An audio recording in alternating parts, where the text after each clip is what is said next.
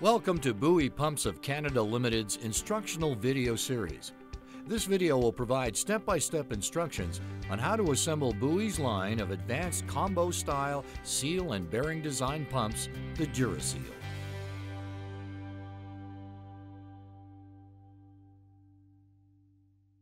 Before conducting any service work to your Bowie Dura-Seal pump, it is essential that you wear proper protective equipment and conduct your work in a safe and clean working environment.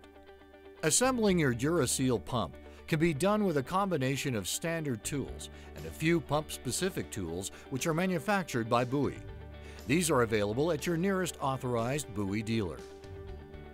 For this project, you will need the following: an imperial socket set, flathead screwdriver, straight edge, Bowie lip seal sleeve, Bowie bearing installer, Bowie seal installer, torque gun, rubber mallet, hammer and punch tool, grease applicator handgun, silicone-based liquid gasket with a plus 315 degrees Celsius maximum temperature, a petrochemical grade anti-seize lubricant, Metalon high-tech EP 1.5 grease, ISO 68 way oil, safety gloves, protective eyewear, and steel toe boots. Do not proceed to work on a Dura-Seal pump if you do not have all the tools listed in this video, or if the tools that you do have are not in good working condition. Only work on a Dura-Seal pump in a well-ventilated, secure, and safe space. There are three main parts to the assembly process. First, the center case and gears, followed by the three short end caps, and finally the front drive shaft. Before we start, it is important that you clean all components of the Dura-Seal and check them for excessive wear and tear. Only use new gaskets when assembling the Dura-Seal. If any parts are showing wear, contact your authorized Bowie dealer for advice and direction on whether they are safe for continued use in the pump.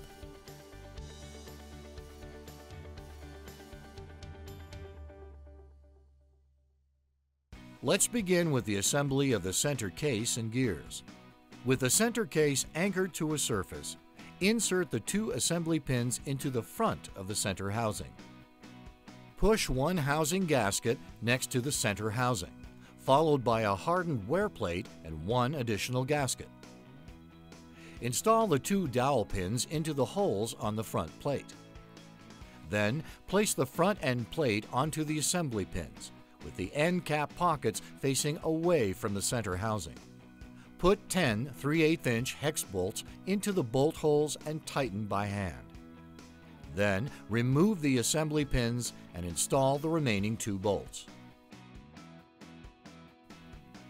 With a torque wrench, tighten all housing bolts in a star pattern to 35 to 40 foot-pounds of torque. Next up is the gears. First, lubricate the inner housing and gear assemblies with way oil. Then, insert the drive gear into the drive bore of the housing and put the idler gear into the remaining bore. Place a key into the drive shaft and push the drive shaft into the drive gear. It's important to make sure the extended portion of the drive shaft is facing the front of the pump. Now, place a key into the idler shaft and insert into the idler gear. Then guide the two assembly pins into the rear of the center housing. You'll need to place housing gaskets next to the center housing. Depending on the gear material and condition of pump components, the number of gaskets required to reach optimal performance will vary.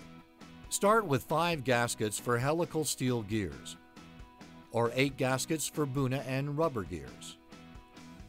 With the gaskets in place, there should be less than 10 1/1000ths of an inch of clearance behind the gears. To ensure you get it right, hold a straight edge against the gaskets and measure the gap between the straight edge and the gear, ensuring the gears do not touch the straight edge. Add or remove gaskets as necessary to achieve the correct clearance. Once that is done, place the hardened wear plate behind the gaskets, followed by another housing gasket. As we did earlier, install the two dowel pins into the pinholes on the rear plate. Guide the rear end plate onto the assembly pins, with the end cap pockets facing away from the center housing. Then place the 10 3/8" hex bolts into the bolt holes and hand tighten. Remove the assembly pins and install the remaining 2 bolts.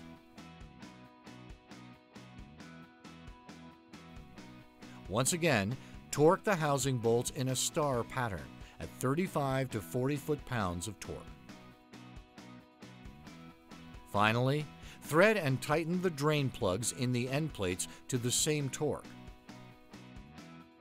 And that's it for the center case and gears.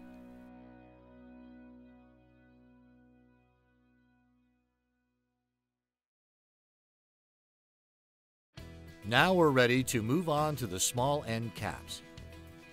There are 3 locations on your Dura-Seal pump that use small rapid access end caps. The steps are the same for each. As a note, when assembling a complete pump, be sure to assemble the end caps on the rear of the pumps first. The first step is to insert dowel pins into the dowel pinholes on the end plate. Next, slide the bronze spacer onto the shaft with the flattened side facing the outside of the pump. Place the seal sleeve onto the shaft. With the lips of the seal facing the center housing, lubricate and gently add 1 high-performance lip seal to the shaft and push flush to the spacer, taking care to not damage the seal lip. Remove the seal sleeve. Lubricate the inside of the end cap with whey oil and press the cross-hatched aluminum bronze bushings into place. Next up is the O-ring. Start by applying high-temperature liquid gasket to the O-ring groove on the face of the end cap and insert 1 O-ring into the groove.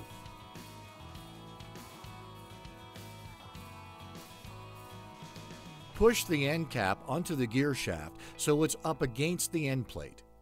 Line up the dowel pin and hole. Install and tighten 6 socket head bolts to 27 to 30 foot-pounds of torque. When that's done, remove both of the shields on the high load capacity bearing and install the bearing into the end cap using the bearing installer. Ensure the bearing rests against the bearing step inside the cap. Now, secure the bearing by installing the Bowie large snap ring into the end cap. Secure the shaft by putting the Bowie small snap ring into the gear shaft. You'll need 1 more O-ring. Lubricate it and place the ring into the groove.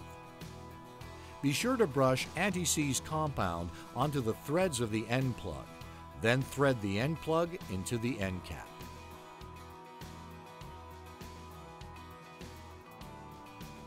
Install a grease fitting into the end plug and grease the end cap until you feel resistance. Your small rapid access end cap is now assembled. As mentioned, repeat this process for each small end cap.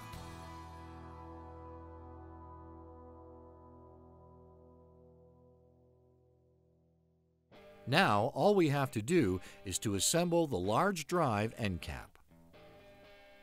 To begin, grease and install 3 O-rings into the O-ring grooves on the outside of the drive seal housing. Now, using the seal installer, press 2 high-performance double lip seals into the inside of the drive seal housing so they are flush with the end. The lips of both seals must face the rear of the housing. Insert 2 dowel pins into the end plate. Slide the bronze spacer onto the drive shaft with the flattened side facing the outside of the pump.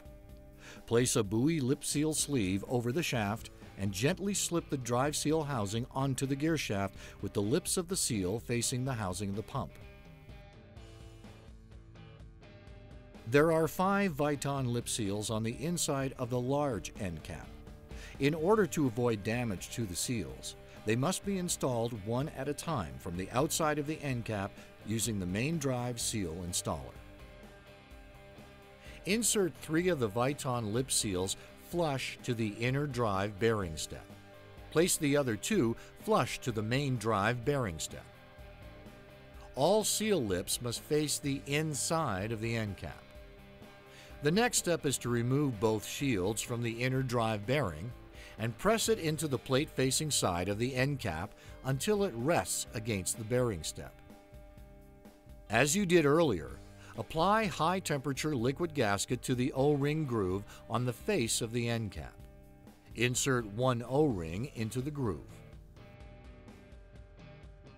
Again, push the end cap onto the gear shaft so it's resting against the end plate, with dowel pin holes aligned. With a rubber mallet and bearing installer, tap the end cap tight. Install and tighten 6 socket head bolts to 27 to 30 foot-pounds of torque. Using a long-handled screwdriver for leverage, spin the pump shaft to ensure it turns freely and smoothly, without needing to apply any binding or excessive force. In fact, you should be able to turn the pump shaft using only one hand to apply pressure.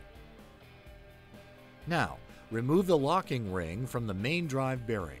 Firmly push the main drive bearing onto the drive shaft so it contacts the bearing step in the end cap. The locking side of the bearing must face away from the housing. Now we're ready to install the snap ring into the end cap, securing the internal components in place. Slide the lock ring of the main drive bearing firmly against the bearing. Using a hammer and punch, secure the lock ring onto the shaft with a clockwise rotation and tighten the set screw.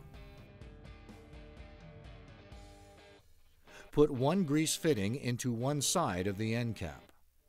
Apply grease into one fitting until the opposite fitting hole slightly seeps grease.